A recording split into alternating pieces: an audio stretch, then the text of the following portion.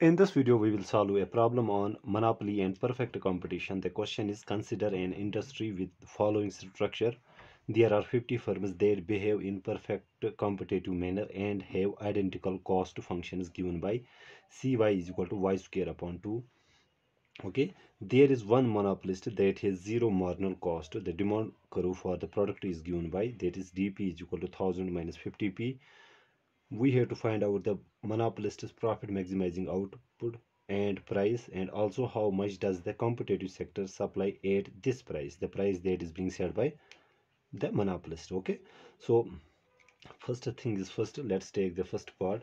So monopolist's profit maximizing output will occur when he equates his marginal revenue with marginal cost.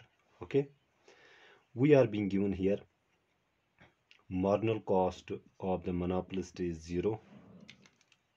So we need to first find out the marginal revenue, and marginal revenue can be calculated from the demand function. Okay, dp is equal to this. Let us write it in this fashion, that is q is equal to 1000 minus 50p. This is our demand function. Solving for p, that means 50.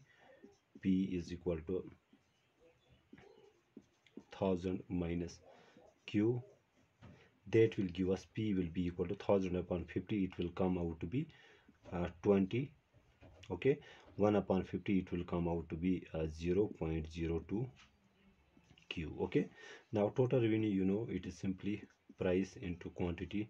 So price function is 20 minus 0.02 q. To this we multiply output, so our total revenue will become 20 q minus 0.02 q square, and marginal revenue is simply the derivative of total revenue function with respect to q. Okay, taking derivative of this function with respect to q, we will get 20 minus derivative of q square is 2q, so 2 into 2 is 4, so we will get 0.04 q. This is our marginal revenue.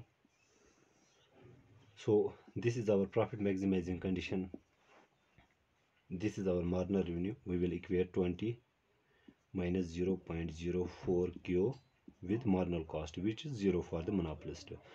So which gives us 0.04 q will be equal to 20. Solving for q, we will get 20 upon 0.04, which will come out to be 500. That means monopolist will produce 500 units of output to maximize his profit. Okay, so second part is, what will be the profit maximizing price for the monopolist? Just plug the value of optimal output in the inverse demand function.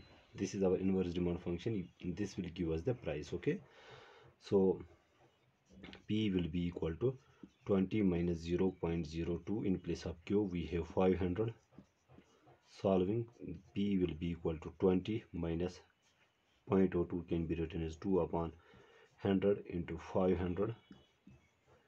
So it will come out to be, p will be 20 minus 2 5s are 10, which will come out to be 10. Profit maximizing price for the monopolist will be 10. Okay, now the third part is, how much does the competitive firm sector supply at this price? At the price set by the monopolist is 10, how much output will competitive sector supply? Now for competitive sector, okay, competitive firm maximizes his profit by equating their price with marginal cost. We know this thing. Now marginal cost and our total cost function is being given as cy. Okay, cy is equal to y square upon 2. Okay, number of firms is 50. This is the, and each firm has identical cost function, so this represents the cost function of each firm. So if this is total cost, then marginal cost is simply the derivative of cost function with respect to output. Okay, so taking derivative of this function, it will become 2y upon 2. 2 gets cancelled, that means we will get y. Marginal cost will be equal to y. Okay, equating price with marginal cost, That means P will be equal to Y. Now, since there are 50 firms and identical firms obviously in the industry supply, okay, curve will be, then the industry's output will be equal to, let me denote it by Q superscript I. That means industry's output will be equal to, okay, industry's output will be equal to number of firms times output supplied by each industry. Okay, and we know this Y is equal to P, and P is being given us as 10. Okay, the price is being given us as 10, so let me write it here. In place of P we have Y, so we can write it 50 into 10, which will come out to be 500.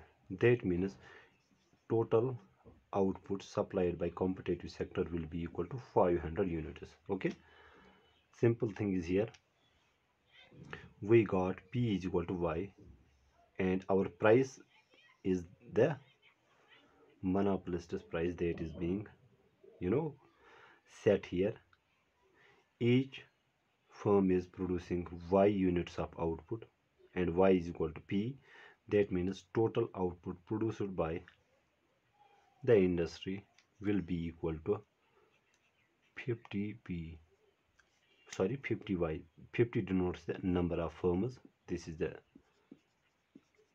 number of firms, and this Y I denote the output of each firm. Okay, each firm.